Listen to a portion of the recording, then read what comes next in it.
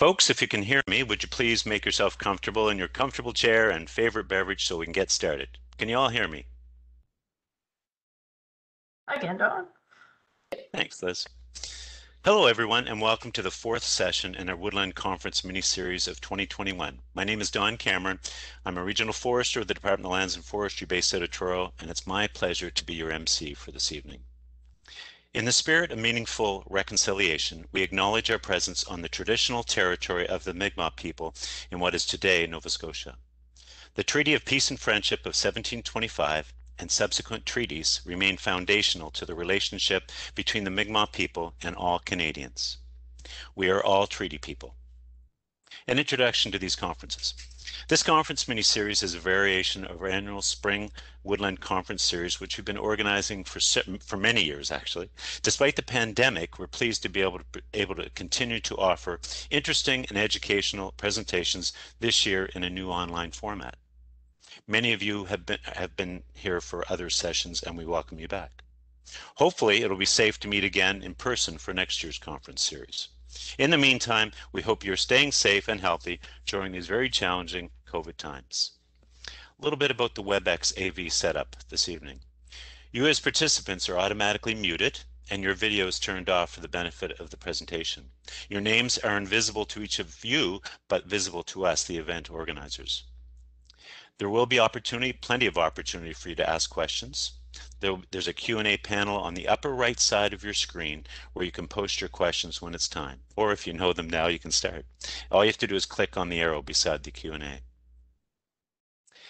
I'll read the questions to the presenter, and then the presenter will answer the questions verbally. Now, if for some reason we don't get to them all during the time allotted, we will send out answers after to each of you personally to answer your questions.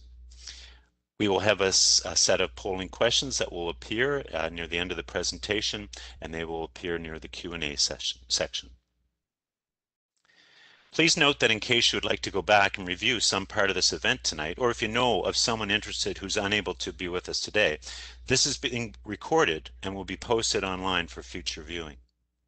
The previous webinar sessions that were recorded were along various topics, very interesting topics. The link for these sessions is available at nswoods website. That's nswoods, NSWOODS website. Chainsaw draws.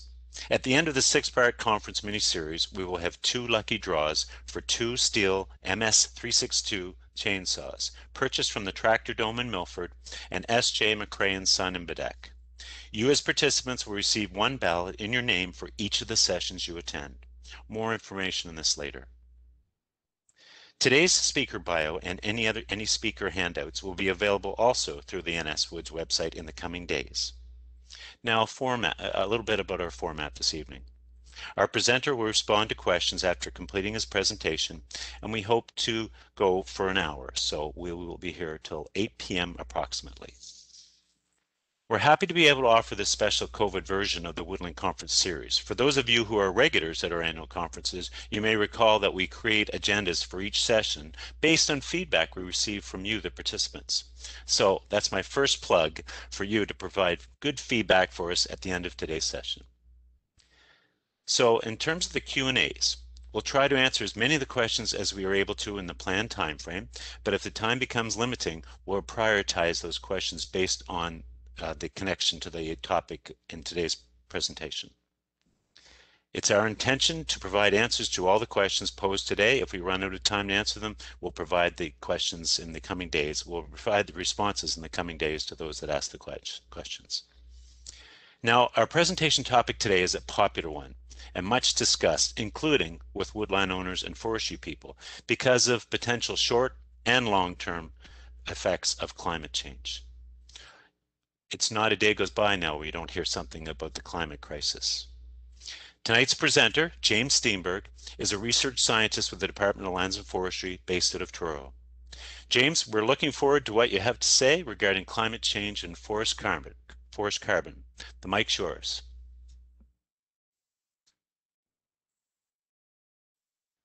Thanks very much, Don, for the introduction. Can you hear me, and can everyone hear me? Yes. Perfect.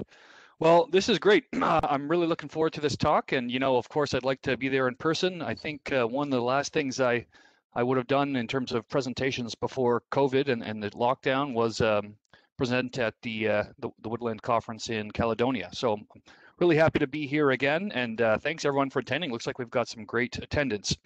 So I'm going to share my screen, and if things go awry digitally, Don or one of the others, Liz or Christy, will jump in. And with that, I'll just get going.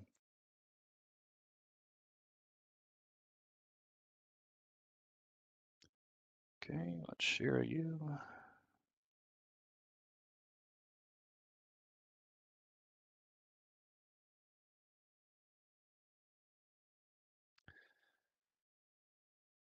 Okay, can we all see my screen and the slides there?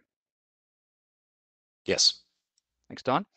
So not a very creative title. It's literally pretty much as Don described it, managing woodlands and woodland carbon in a changing climate. But that kind of covers it. And I'm going to touch over on a few things today, mainly around the impacts and magnitude of climatic change that we might see, and some of the connections and implications for forest carbon and indeed managing forest carbon on our woodlands across this province. So the agenda for today's talk, things that I'd like to touch on are climate change impacts and adaptation, and then a special little segment on climate change and natural disturbance regimes, because our disturbance regimes in this province are becoming more important as we look to implementing ecological forestry. And speaking of implementing ecological forestry and the recommendations of the independent review of forest practices, we'll shift over to carbon, and then we'll talk about carbon and what can be done in terms of woodland management and carbon through the lens of the triad.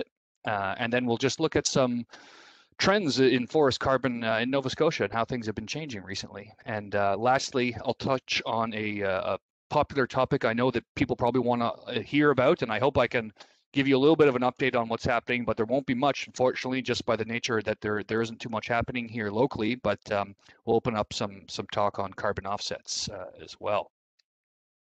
So first, the climate change.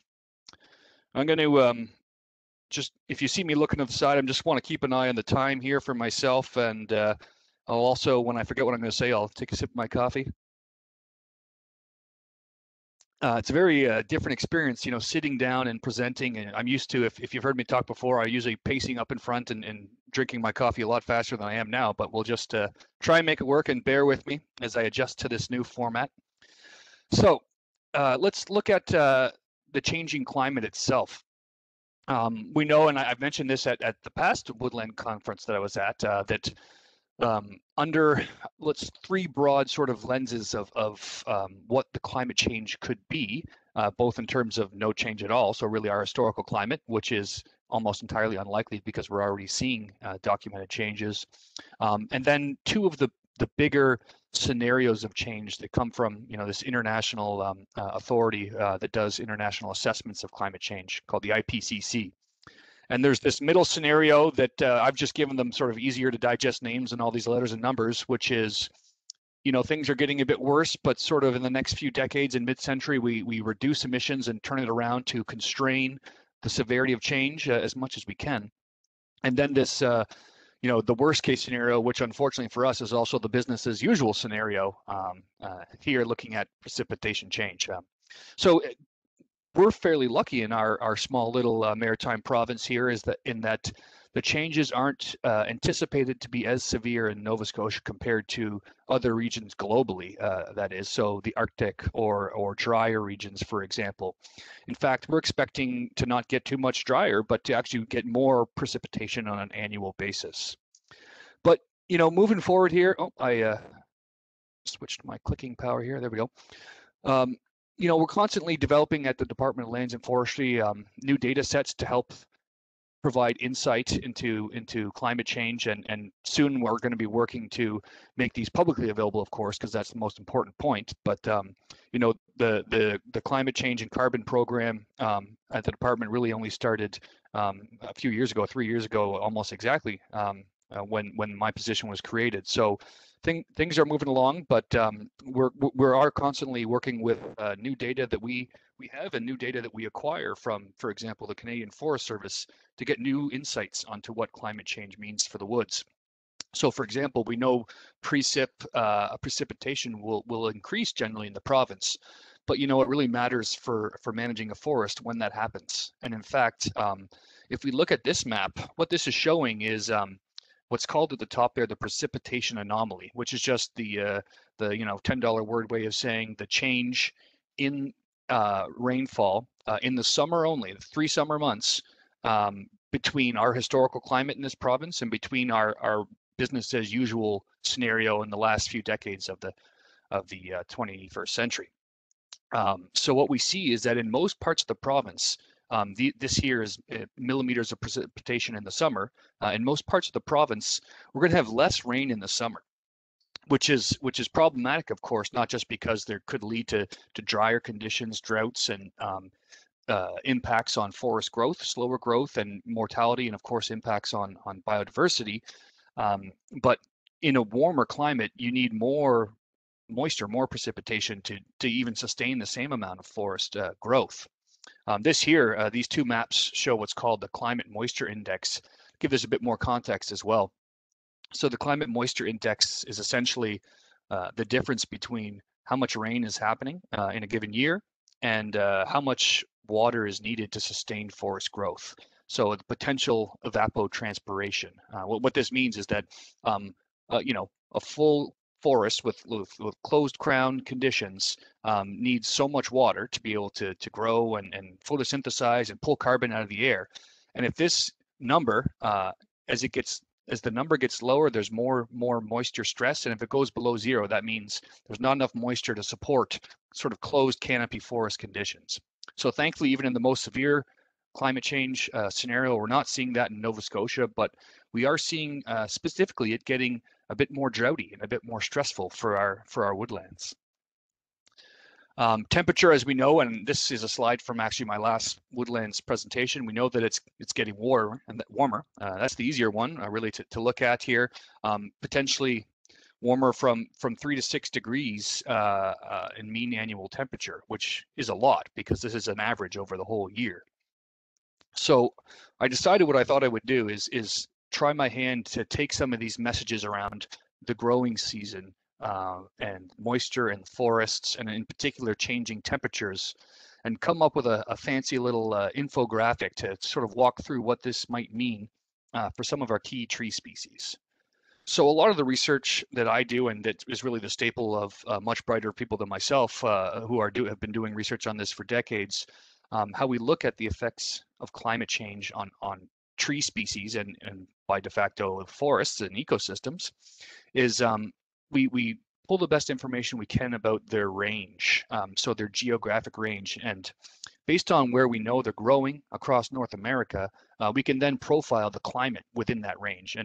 And we can look at, with the changing climate, where that range might be. So how suited might our tree species be to, for example, our business as usual worst case climate change scenario in the year 2100. And these are the things that drive the forest growth models that feed into things like growth and yield and these kinds of things, so that we can hopefully better adapt our woodlands to climate change. So one of the key variables that we use in this modeling is an indicator of growing season length and warmth. It's called growing degree days, and they're used in farming as well.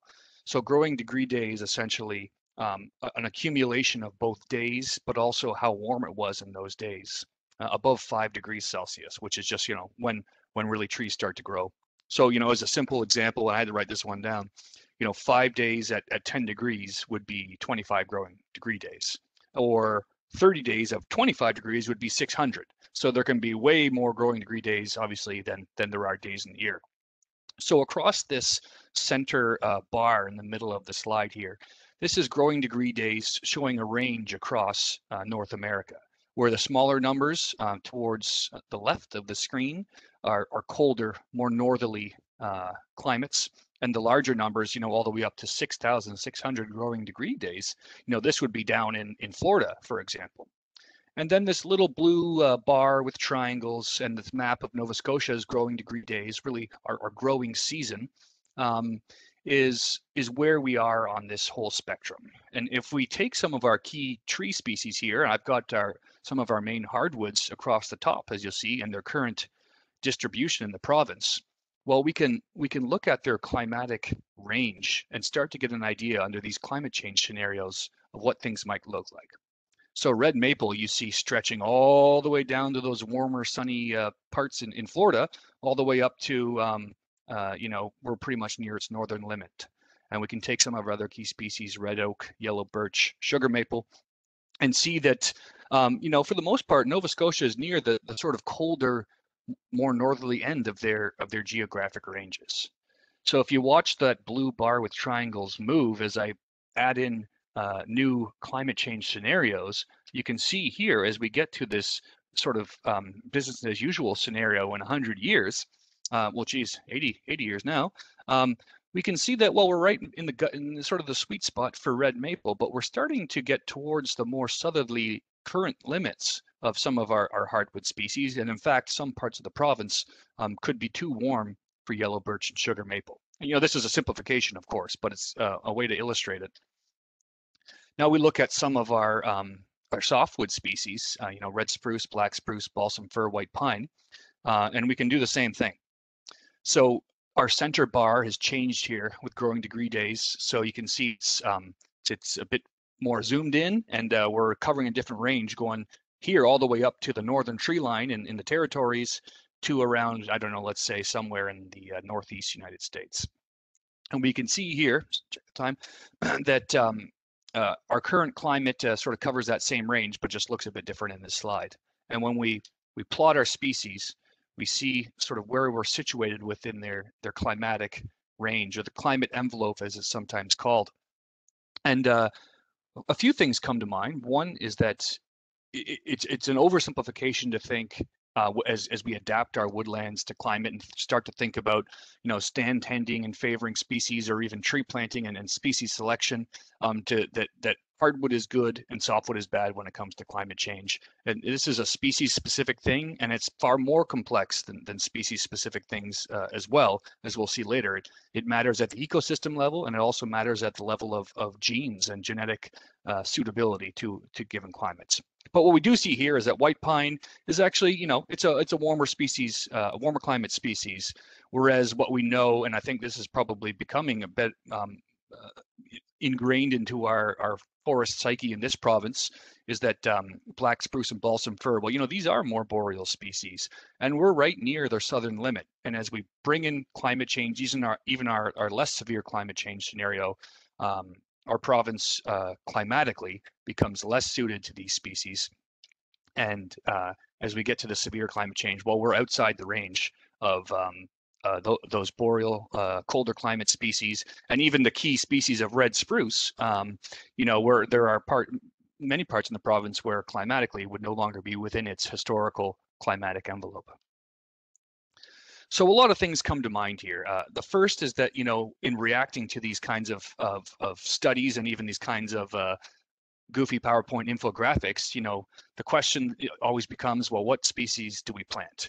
Well, if you speak to the research community and you look at people looking at this from the scale of ecosystems to species to genotypes, which is just the individual genetic profile of a tree, well, the research community around adaptation, and specifically assisted migration, where you're trying to keep up with that the climate change, probably we're nowhere close to the point of introducing new species that don't sort of exist within this current range with regards to adapting our forests.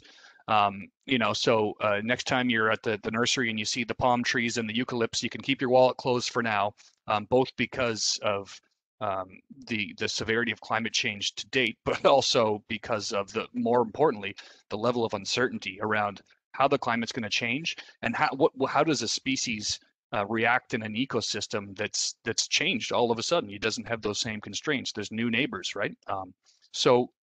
A key thing now to adapt our woodlands, and we're talking in the next few decades, is a really good understanding of our current species climate envelopes like I've just shown you, and the biogeography of these existing species.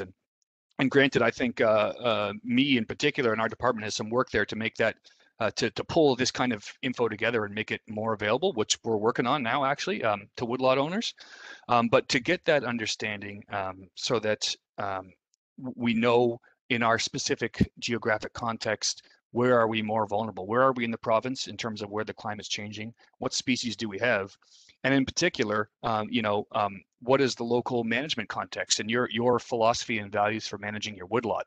If you're following more lines of the silvicultural guide for the ecological matrix, for example, and applying some of those principles of ecological forestry on your woodlot, well, there wouldn't be a lot of tree planting. So it'd be more around tending around species that might be more climatically suited. And that kind of stand tending has also been one of the listed adaptations for dealing with drier conditions, reducing density and also potentially, depending on the forest, increasing carbon sequestration, which is always a good thing too.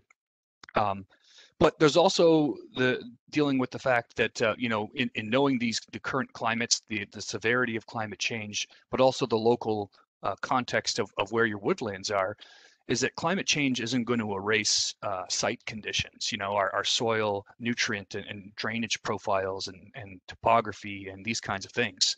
So, as the climate becomes quite severe, let's say you're at the year 2070 and your woodlot is, a sort of low, poor nutrient, black spruce patch of forest. Well, probably it's not going to work as an adaptation strategy to go in there and plant pure sugar maple, for example. And so this is when we get into the issues of seeing reduced potential forest productivity, but also needing to tackle this from more than just a species level question and getting into the genetics, but also into the ecology. For example, the northern limit of tree species ranges is typically constrained by climate, but when we get to the southern limit for some of these tree species, like balsam fir and black spruce, are going to find themselves. And a lot of the province is in sort of what was typically called in our FEC guide edaphic or sort of site constrained growing conditions, dominated by black spruce and pine, for example. Well, we're going to have to look at when these species are outside of that climate envelope. They're not just going to disappear. How are they going to react? That's going to take research and monitoring. And it may be that we need to look at genetics and looking at ranges within the current climate envelope of a species, let's say red spruce, for example. And we're not going to take a whole new species to swap for red spruce, but we're going to look at the genotypes of where it's growing in the southern limits of that range and try and translocate it into the Nova Scotia climate, for example, where it may be more suited genetically to the climate of the future. And this kind of research has been a really important staple within the assisted migration and adaptation in forestry world. And it's called provenance trials, and there's ongoing work on that right now in Nova Scotia. And in fact, this kind of climate change research feeds in nicely to tree improvement programs. And we've had one in place at Nova Scotia for, I believe, several decades. And it's now called Atlantic, as a little play on words, which is the Atlantic Tree Improvement Council with other provinces. And, of course, historically, the focus has been on improvement gains in productivity of key commercial species. But more and more, these programs are able to incorporate the climate change question and look at these provenance trials to see about not just improving growth, but maintaining, a species as the climate change shifts. And the department, along with many others across the country, universities, government departments, industry, and Indigenous First Nations, have just joined a new research project called Silva 21, which is tackling these kinds of questions. How do we do silviculture in a changing climate that integrates the new social values that we do have? And there's even new emerging areas of research, which I have as a question mark there because I know absolutely nothing about it. So don't ask me about it in question period. But epigenetics, which is looking at, well, not just tree breeding programs and provenance trials, which is bringing in new genotypes, but the study of new expressions of genes under stress, like climate change, that are already there without even changing the genetic makeup of a tree. So maybe all of a sudden, black spruce or balsam fir says, you know what, it's a little warm here. I'm going to fire up this gene, just keep me going for a little bit longer if I can. And that's some of the kinds of research that's been happening within that world. But outside of my purview as more of an ecosystem modeler. But in terms of adapting woodlands, we can't all be expected to start conducting our own genetic research across the province for our woodlots. But if you can, I say go for it. But I think really here, the key piece for adaptation before, above anything that actually happens in the woods is information sharing and participating in networks, whether it be your woodlot owner group or whether it be, attending these kinds of conferences like the Woodlands Conference or engaging with other groups that do this kind of thing regionally. So staying apprised of the research and keeping your finger on the pulse there and building that community is just a real cornerstone of adaptation within forestry. And natural disturbance regimes, that's a key one too. And I've been thinking a lot about it since I recently became the project lead for the natural disturbance regimes team for implementing the Leahy recommendations. And the key two key pieces there are that one, emulating natural disturbances in our silvicultural practices is a staple of ecological forestry. And two, well, our natural disturbance regimes are changing as the climate changes, and we're already seeing that on the ground across the country. And just punch into any news website, and you'll find something along those lines pretty quick. So part of the need here was to first establish the baseline conditions of what are our disturbance regimes in Nova Scotia. If we want to emulate them, we got to really know them. And that sounds like a simplification or like maybe a ridiculous oversight that happened at some point. But these kinds of data are quite sparse, and it's tricky to profile this in any kind of robust way that you can build a program on in terms of having that hard data and that mapped data. So before I joined the gang, the NDR team conducted a great study, which is now published right here. You can see the title, and open access, freely available, led by Anthony Taylor from the Canadian Forest Service. Does that very thing and profiles our existing disturbance regimes. We're in the process now of doing a second study, which involves mapping these regimes across the province so that they can answer the kinds of questions that we have in terms of ecological forestry, but also climate change vulnerability. So that's kind of the starting point. But the issue is that, like I mentioned, these regimes are changing, and spoiler alert, the changing trend is more frequent and more severe natural disturbances. Hurricanes, for example, probably we all saw some, the woodland owners in the audience will have probably seen at least one tree down and maybe some really devastating damage with Dorian, and before that, Hurricane Juan.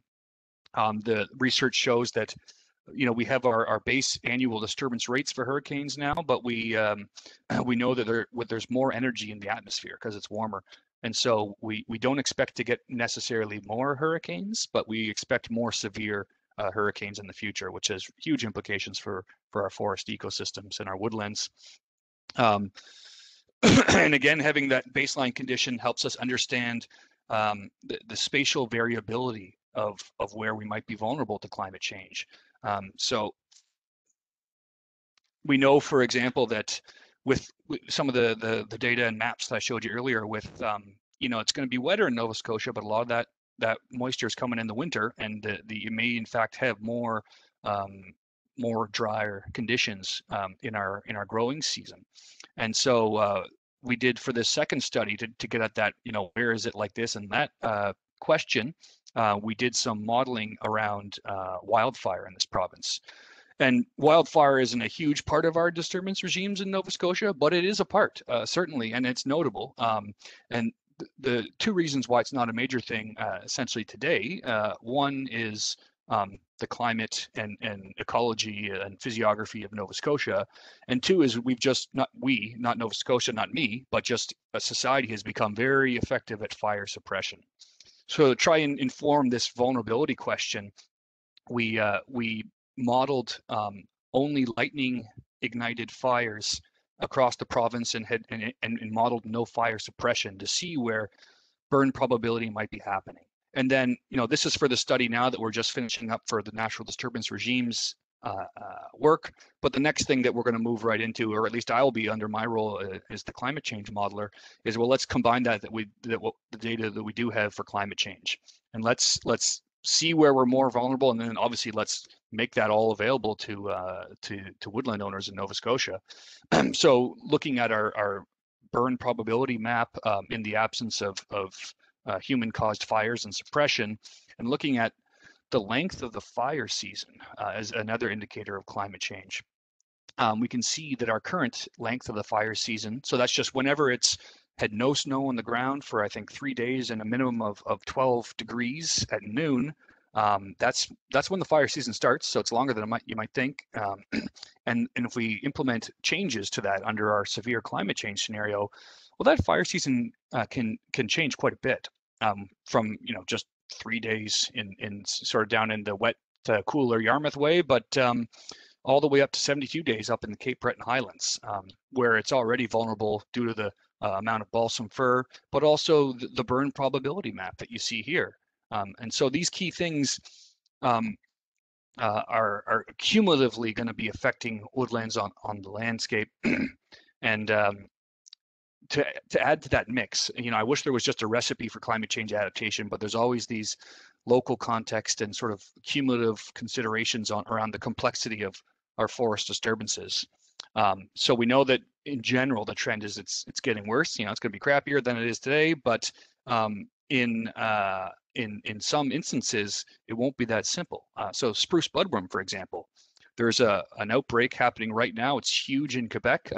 New Brunswick's battling it at its doorstep with a new early intervention strategy, but it causes severe defoliation and mortality. But it's more of a boreal disturbance agent. The species needs a certain amount of cold temperatures in the winter for its life cycle, and it relies on a balsam fir, a more colder climate species, as its main host, although it'll get into the spruce, as we all know too, during outbreaks. So we expect under climate change generally that these conditions would make it less likely for budworm, one of our main disturbance agents, to be favored in climate change.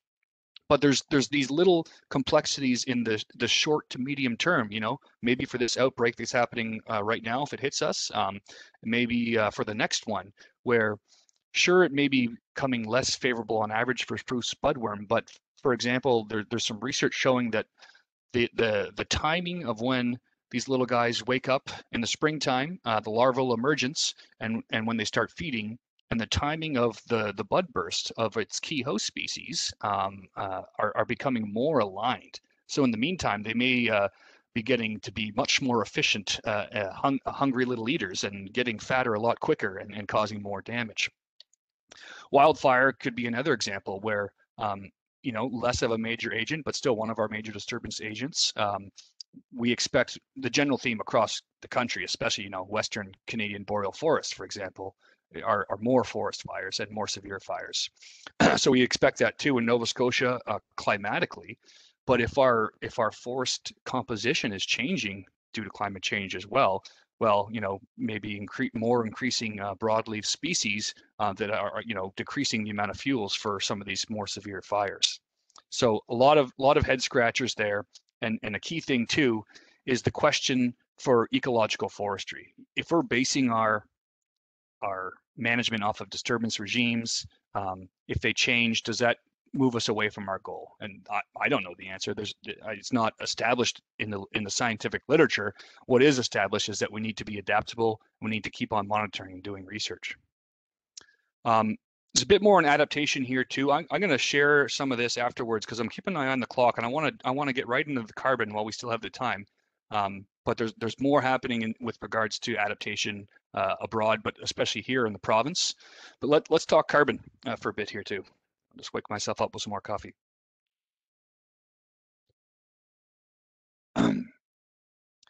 So when it comes to managing forest carbon, and probably a lot of you have heard me talk on this before, or you've read it online or seen it a video or heard it in the news, is because climate change is caused by increasing amounts of carbon and some other gases, but carbon dioxide in the atmosphere.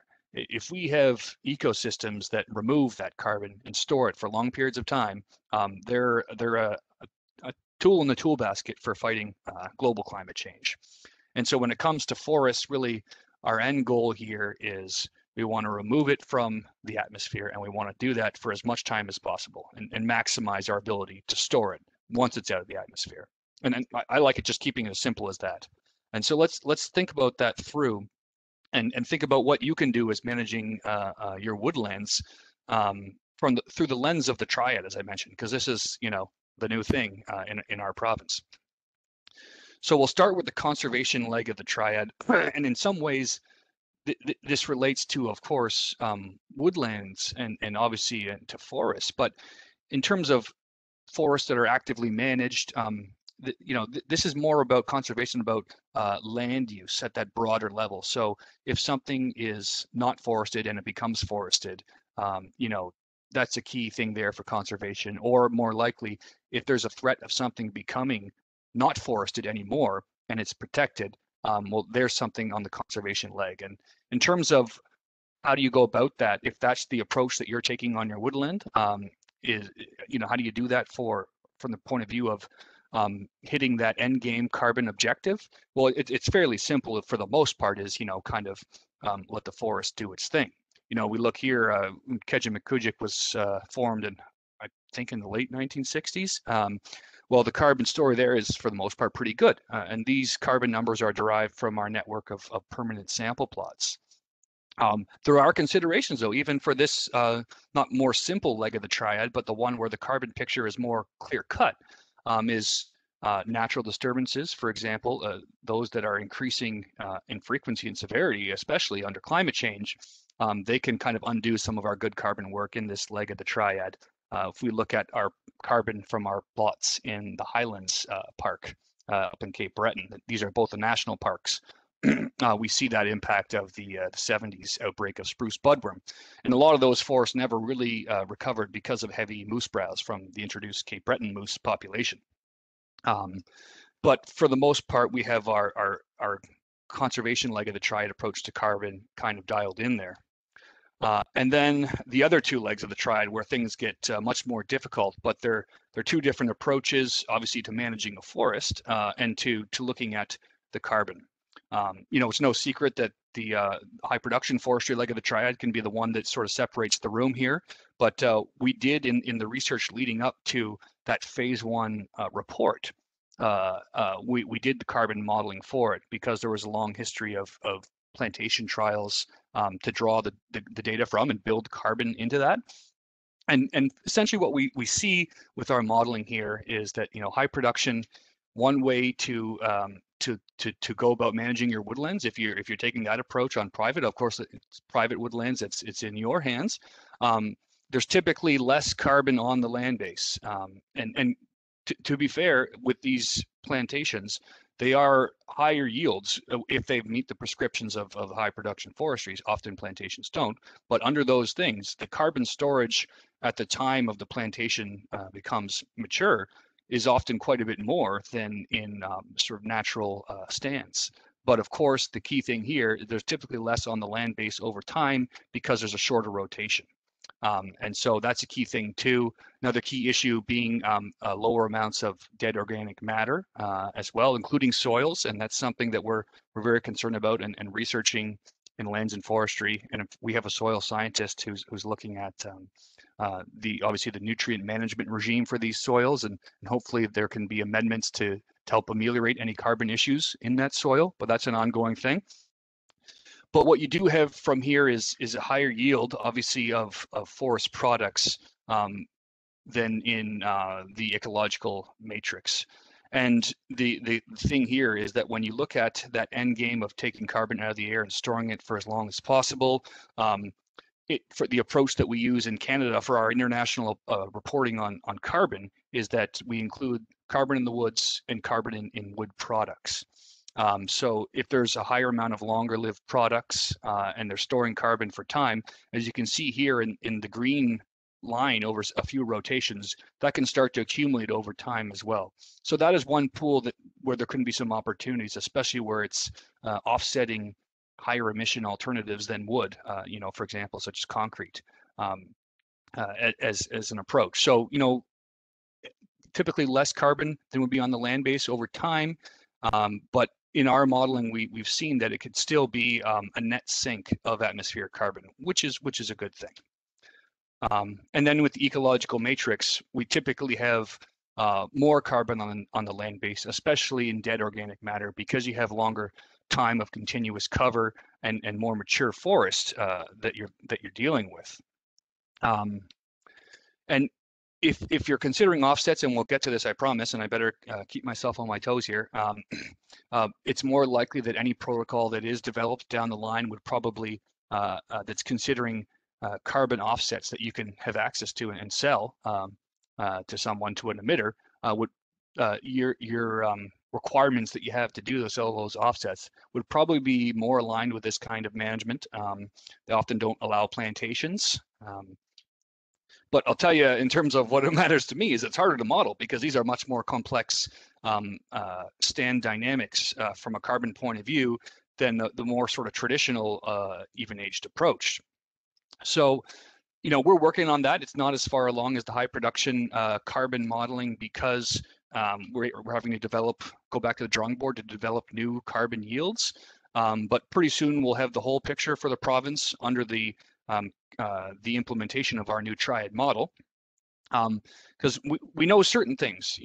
We're very good at looking at our trees and knowing where the carbon is in that tree, and we're pretty good using tools that are peer-reviewed tools like the carbon budget model that we use. We're pretty good at knowing once that tree is harvested, what happens to the wood. So if I take our 60 centimeter red spruce here and I knock it over and leave it on the bare ground with no soil, nothing there already, this is where the carbon's going to go, with that increasing size pool on the top being the atmosphere, but of course some important amounts going to our forest floor and mineral soils. So we're scaling these up to start to look at the carbon change over time, and we know that we can get a good amount of carbon on our land base and really get storage up under the conditions where you are managing and you're getting for economic, social reasons or whatever else, you're getting some wood off of that woodland. We know that we can see carbon sequestration benefits over more traditional approaches that we've had in the past, just sort of natural stands, even age management, what have you. We can get some pretty good carbon outcomes there. So what does the province look like? Well, again, using this tool, the carbon budget model from the Canadian forest sector, we can look at our different ecosystems and our different land conditions and look at how carbon changes in the dead stuff and the living stuff over time to start to paint a picture in some of the forecasting we do, for example, to look at things like wood supply and ecosystem change and what have you, but also to get paint a picture of current conditions and past conditions too. So we know using our forest inventory data, which informs the modeling, sort of what our carbon landscape looks like in this province. And this is based off of our photo interpreted forest inventory. So it's got complete coverage of the province, which is great, but there's some coarseness to it. And there's a lot of assumptions just part of the process of photo interpretation in forestry. So often when we need to go back to the drawing board and do research and develop new things like our new carbon understanding for the ecological matrix, we go to our network of permanent sample plots, and there's over 3,000 of them, and many date back to the 60s. So it's a great resource for figuring out how carbon moves through the woods, so that we can apply it into new questions that we have, like implementing the triad. And if we look at how things have changed over time, we can see that. We see that carbon in the past 4 PSP inventory cycles, they happen every 5 years, have started to show a small increase in the province. And we're getting to where we are now, which is around ballpark 250 million tons of carbon We also recently started measuring some dead organic matter that's more feasible to measure in the woods. These past ones here are based on equations and model assumptions. Better than nothing, but not as good as field data. And we see that in the past cycle, we're seeing a little bit of a decline in some of our dead organic matter. And this is research that's feeding into the state of the forest report that's happening right now. And then we can get a picture as well at the ecoregion level, where we see, you can see some increasing, especially in the western region. You see that dip in ecoregions 1 and 2, which is the spruce budworm, and you see everything in between. I always like to look at these kinds of questions from the point of view of a standardized amount of carbon per hectare of forest too, because that gives you a way to compare apples to apples. And we can see here, that less carbon than the rest, as you would expect in the Atlantic, in the coastal ecoregions, where those forests are highly exposed, and then more so in, for example, our hardwoods up in ecoregion 3. And as for carbon offsets, so I just walk through 3 different approaches that you might consider managing your woodlands, your woodland carbon, following essentially the philosophy of the triad. And that's all well and good, and I think there's a lot of insights there, especially when combining approaches, diversifying your management, because that's a good way to adapt to climate change too. No matter how much we mitigate and fight climate change with reducing emissions and bolstering our forests, there will be some, and there has been some. So mitigation and managing your forest carbon goals can't happen in the absence of adaptation. So that's key point 2. But what the last point that I'll end on is, you might be asking yourself, yeah, it's all well and good to manage my carbon, but who's going to pay me for that, right? And so nothing's stopping anyone from managing your forest carbon along certain values, and certainly there's tools you can use to do so, and we're working on a few now, like some modeling tools to help inform you how to sort of measure the carbon and forecast the carbon on your own woodlands. But in terms of a revenue stream for that carbon, well, there's obviously a big area of focus has been around carbon, forest carbon offsets. So credits that you can get from managing your woods in a certain way, and that you can sell to emitters who want to reduce or have to reduce their emissions. Obviously, that sounds like a great thing, and it has been a great thing for many example projects. But there's also a lot of issues in terms of accessing it as well. So what's our landscape here then? In 2016, the federal government initiated carbon pricing in Canada and Nova Scotia. There's a few different ways that provinces and territories could go. Nova Scotia said, we're going to do a cap and trade market. So emitters are going to be capped at a certain amount, and they have allowances that are actually auctioned for how much they're allowed to emit. If they emit less, boom, they can sell those allowances. If they emit to more, they got to buy them. Or in some cap and trade markets, if you emit too much, you can trade and get those allowances to increase your cap, or you can purchase carbon credits, so carbon offset credits from some kind of project that's outside of the cap and trade market that is removing carbon from the atmosphere. So you can go up to a forest landowner and say, you keep more woods, keep more carbon on your woodlot, and I'll give you $20 a ton for that carbon.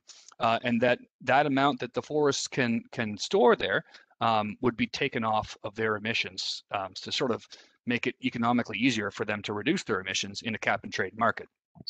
We've got one. It started in 2019. There are no offsets in our market yet, which probably a lot you'd all be aware of, but not necessarily, because these things change so often. So why not? And where are they? Well, Nova Scotia Environment, that oversees the cap and trade program and a lot of the climate change work in this province, are tackling this very question, and they hired a consultant firm to do a large study on the feasibility of a few different kinds of carbon credits, offset protocols that could happen in our cap and trade, including forestry. And there could be, I think there are people in this room that would have been consulted for that. But there's still, from that work, there's potential there, but there's no offsets in place. And there's a few reasons for that. One is just the amount of administrative work that has to go into creating these protocols. They're incredibly technical. So so where else can we look in the meantime? Essentially, if you're a woodland owner and you want to sell your carbon, one idea was to look at other jurisdictions. So, cap and trades are within what's called a compliance market, where you're selling your carbon offsets to people that have to buy them under regulations. But there's also voluntary markets, and there's nothing stopping anyone from accessing the voluntary carbon markets any day, except for the very difficult access. And there's a lot of tremendous amount of costs to initiate that, of all the work in terms of the measuring and the validation and this stuff that has to happen. And so it's, as a single woodlot owner, essentially probably couldn't do that at all. Groups of woodlot owners potentially can, and there's been an example of this in New Brunswick under an aggregation of different owners, which can happen. And that's one approach in this voluntary market. But the real reason why Nova Scotia, or one of the main reasons why Nova Scotia is waiting to implement any forest carbon offsets here locally, is that the federal government has announced that they're going to be doing the same thing under their federal greenhouse gas offset system. So they're saying, and I quote, they want to encourage ways for GHG emissions to happen and be cost effective for the emitters that are regulated now in areas that aren't covered by their carbon pollution pricing. That includes improved forest management. That's one of the things that they've earmarked that they're studying as one of the potential offset credits.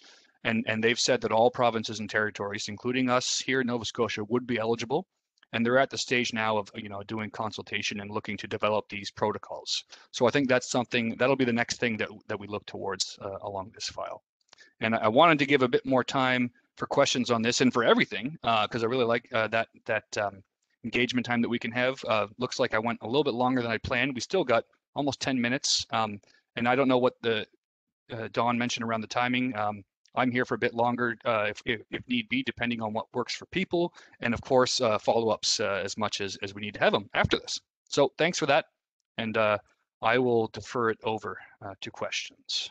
Excellent. Thanks very much, James. It's very interesting and a very high quality, informative presentation. You packed a lot in a short time, so thank you for that. Yeah. I tend to pack in too much. I apologize for that.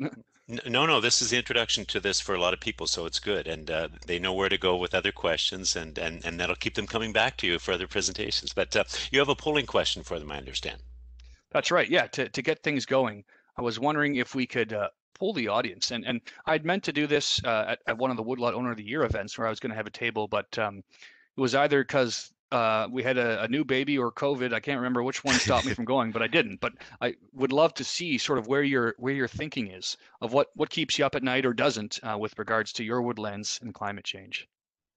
Excellent. So we're going to give everybody 2 or 3 minutes to answer that polling question, and also give them a chance to submit a question as well. We have a number of questions set up here already, James. So while people are thinking about the poll, we'll get started. And there's some really good ones. First one. Great. What is one practice small woodland owners can do to increase carbon sequestration?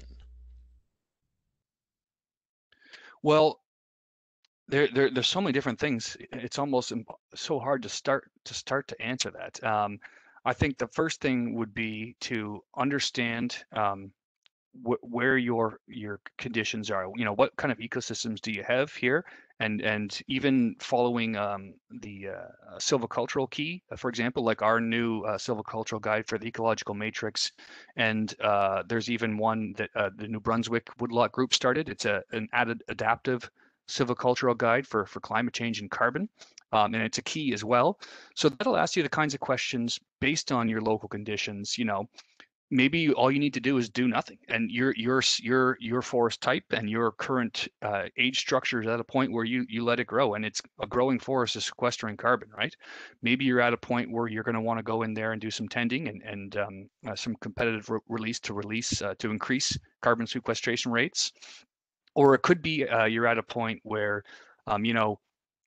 your from just wherever has happened in the past. We've got a long history of forest management in this province, longer than most other parts of the country. Maybe some ecosystem restoration is needed. So maybe you're stuck in a sort of earlier or mid-succession state, or even conditions that don't typify your soil and your climate, where you need to intervene and then try and restore it to long-lived Acadian species that store the most carbon and also start to feed carbon into that dead organic matter in that soil. So Yeah, that makes me think about the balsam fir white spruce stands that people are sitting on out there, that they want to increase the carbon, but they know that the lifespan is approaching the end of their and you natural might lives. often it's a long game, right? Increasing Mm. your carbon capacity in your woodlands might mean being a net source of carbon for a little bit to try and ameliorate some current conditions. Long term, isn't it? Okay, well, Yeah. thank you to Dave. That was a question from out of the country that you just answered. Next question. Great. As far as risk of wildfire goes, climate change, I think, is a factor, but what about years of wildfire suppression? Is this seen as being a huge driver in making wildfire more prevalent in the disturbance regime of the Acadia forest region? Yeah, absolutely. Well, so without question, fire suppression, if you can look at the data, and I recommend folks to download that first disturbance regime study led by Anthony Taylor, you see the effect of fire suppression quite clearly in the data. So that has implications for and I'm not a fire modeler by heart. I just dip my toe in for some of this research, but we know that there's more accumulation of fuel then. So with a strong suppression regime, when there is a fire, especially when those conditions for fires are being made more likely with climate change, and it escapes suppression, it can be more severe. That's one thing we know. But also, outside of climate change, fire suppression can change, the ecology as well in terms of um, the ecosystem structure. But yeah, that's a risk for sure. I think less of a risk again in the Acadian forest region, but still one. And you hear about it in the BC situation quite often, to use as an That's example, right. the buildup. Yeah. Okay, question regarding the value of young regen, as far as carbon goes. What about regen sites with various species and ages, although they're young for carbon offsets, as it grows, and it will also act as a climate change adaptation where various species are promoted over time? Can you read that one more time, Don? Sure. What about regen sites with various species and ages, although Hmm. young, for carbon offsets as it grows, and also climate change adaptation where various species are promoted? So I think they're getting at what about the young Yeah. regeneration? Yeah. And also, I love that question touched on something near and dear to me, is that the linking up of adaptation and mitigation. So the linking up of dealing with climate change while also fighting it, and that's great. So we might assume just simply that uh, as that forest grows in a changing climate condition, if you enhance species diversity, that's one big tool for adapting a forest to climate change. Just from the simplest point of view, it's more likely that some of those species, if there's more of them, are going to be suited to the future climate. But also that can be sort of thought through in terms of any particular species. So over 100 years, if you've adapted this site, which is at the regeneration stage, to potentially future climate based on the diversity mix of species or the species mix that you have in particular, it'll do a better job at growing and storing and sequestering carbon in a changed climate for sure. But when we're dealing with regen sites, if you look at the carbon dynamics of a young forest, that especially with a harvest or a sort of stand replacing natural disturbance, those trees start to go and sequester carbon in the morning, as soon as they shoot out of the ground and start growing. But there's usually a big pulse of dead stuff after a disturbance or a harvest. So we might call it slash, or you might call it coarse woody material, you might call it whatever else. But there's a big pile of it usually from whatever has caused the disturbance, anthropogenic or natural, and that decomposition outweighs the sequestration for the first few decades. So it takes a little bit for a forest to become the sink that it can be, for that sort of scale to tip. Great. And in Thanks for terms that. of that linking to offsets,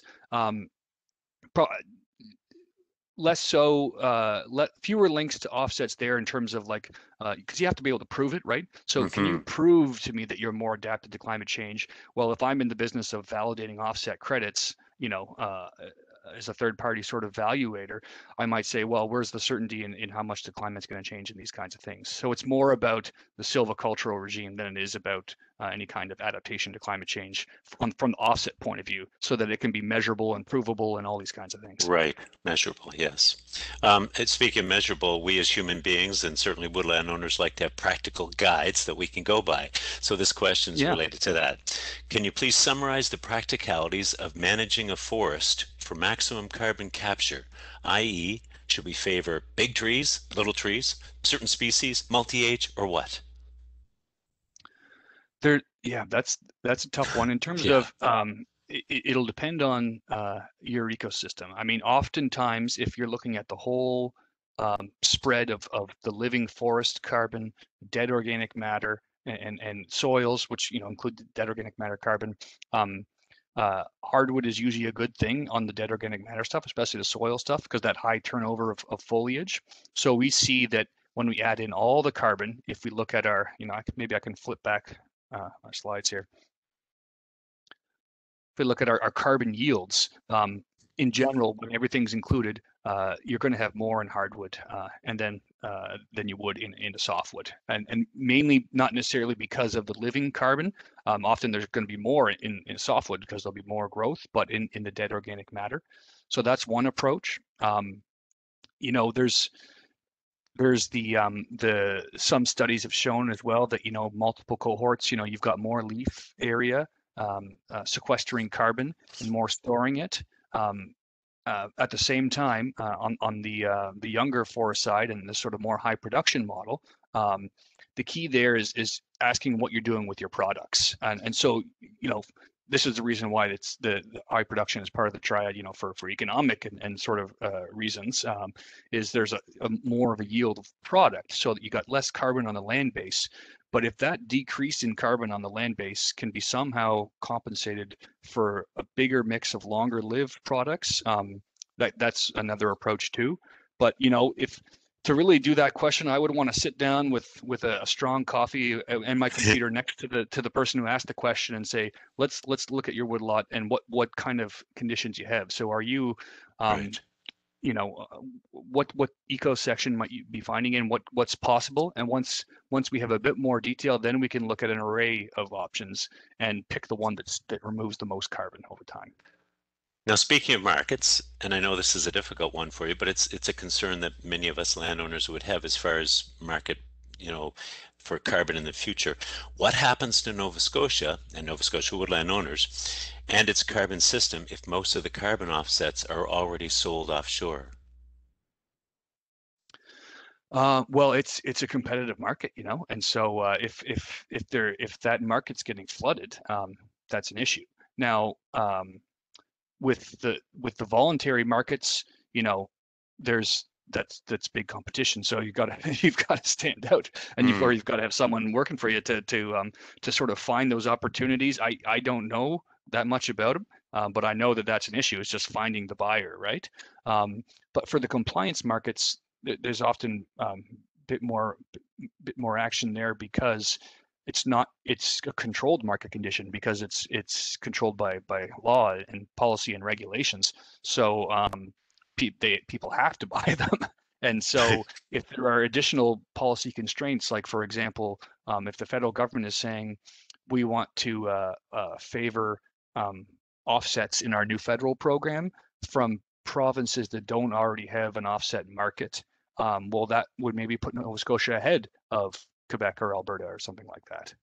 Right, right. So Okay, so yeah, competitive. it's kind of a two-pronged thing, and it's Hmm. again it's that difference between the voluntary market and the compliance markets. But in my, I don't have a long background in forest carbon offsets and the economics of it and all these kinds of things, but I've been doing a lot of learning on the fly just by the nature of my job. But the sense that I sort of get is that carbon credit opportunities aren't growing on trees, if you forget the pun, or they're Yeah. not raining in opportunities. It takes a lot of work to get them going, and when you do get them going, they're great. Like, we've heard of that example in New Brunswick through Climate Forest International. We've heard of that example in, I believe, Maine. I've seen this guy present. I forget his name and the name of his group, but there's been some great ones. So when it can happen, it's great. It just takes a lot of input for that output.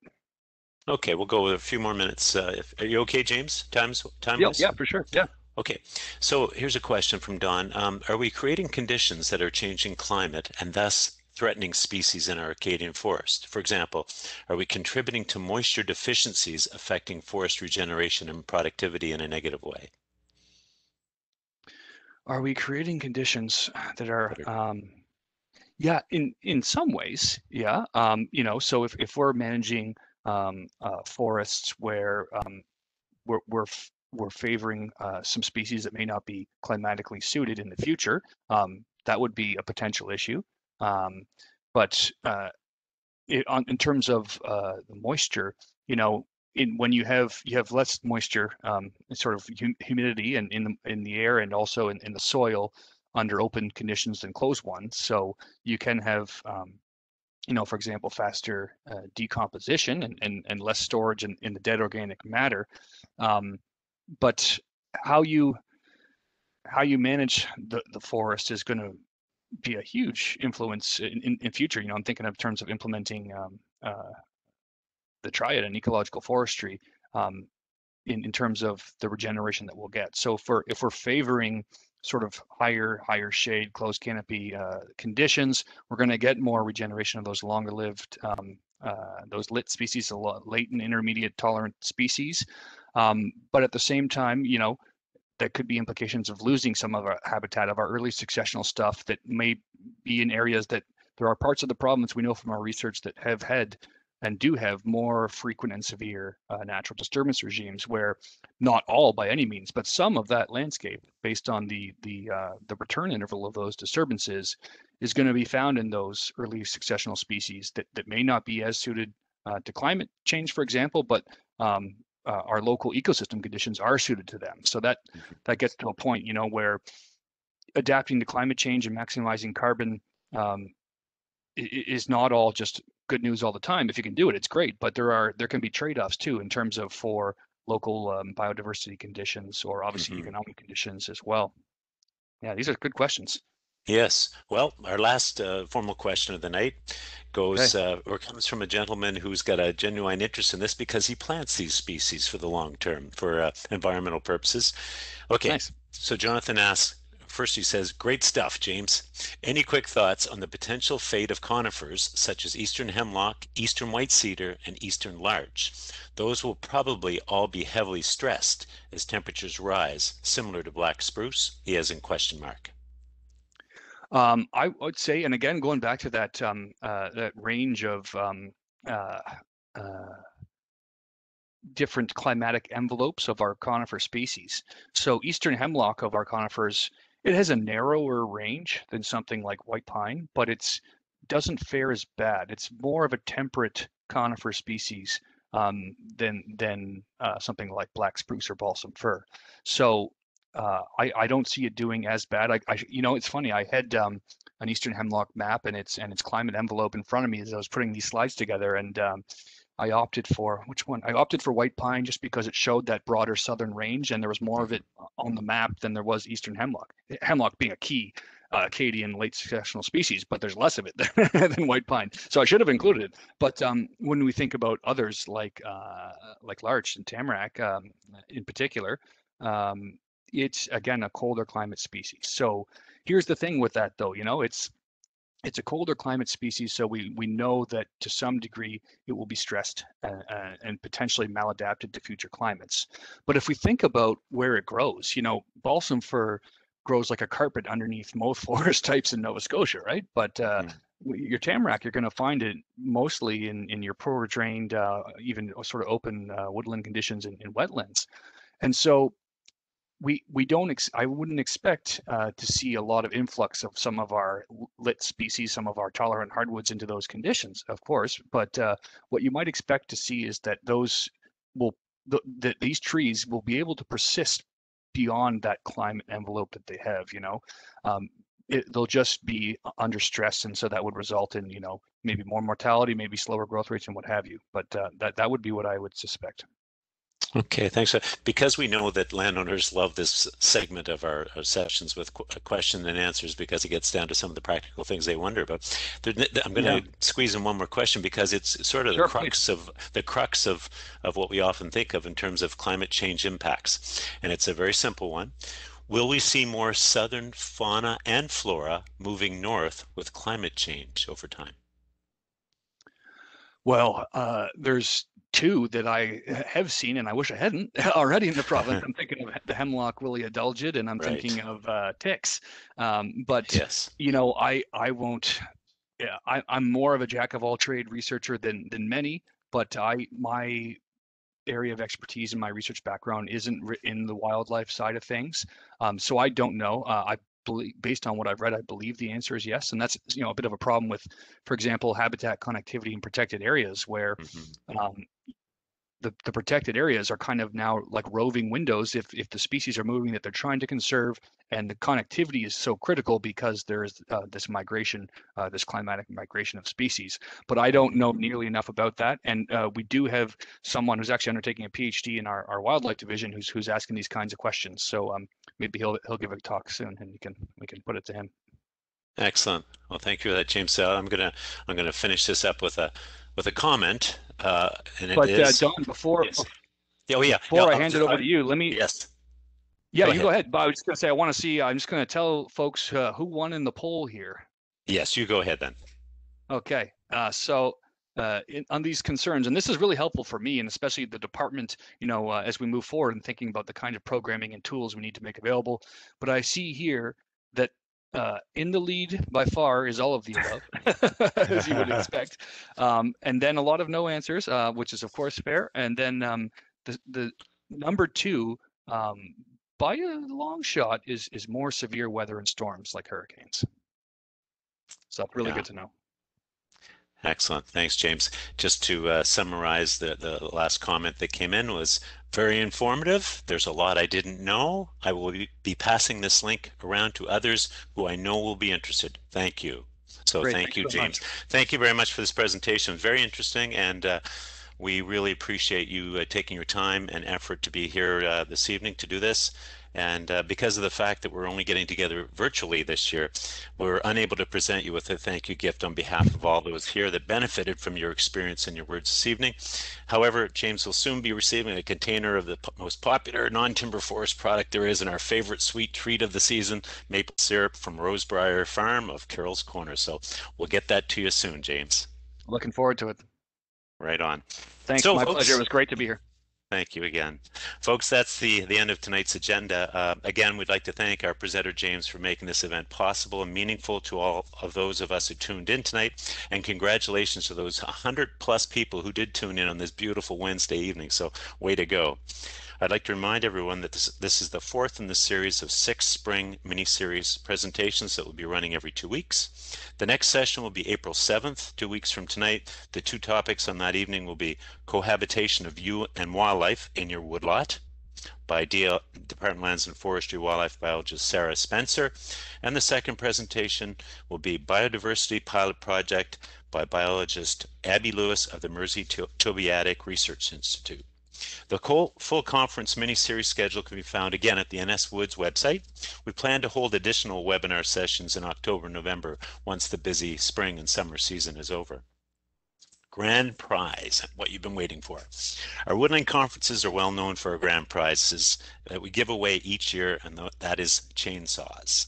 Well, this COVID year is no different. We'll be holding 2 draws for chainsaws at the end of the conference mini-series. All of you that participate in these events will be eligible, and in fact, as I mentioned earlier, for every session you take part in, you'll have a ballot with your name that will go into the barrel for those 2 lucky draws. So the more events you take in, the better your chances of winning one of these new steel pro-grade chainsaws. Finally, please provide your feedback in the exit survey. This will help us plan for future conference events. That's what we've done in the past, and we will continue to do. We'll listen to you and provide what you want to hear. To do this, before you close down your browser, click on Leave Event to get to the exit survey, which only takes 1 or 2 minutes to complete, and your information, we promise, will be kept private and not used for any promotional or commercial purposes. And if for some reason you're not able to do that, you can get this information by going to the NS Woods website and just letting us know that you were unable to get the survey, and we'll get it to you. All right. That's it for now, everyone. We hope that this was a worthwhile use of your time and that you learned plenty. We look forward to our next session in 2 weeks. We hope to connect with you then.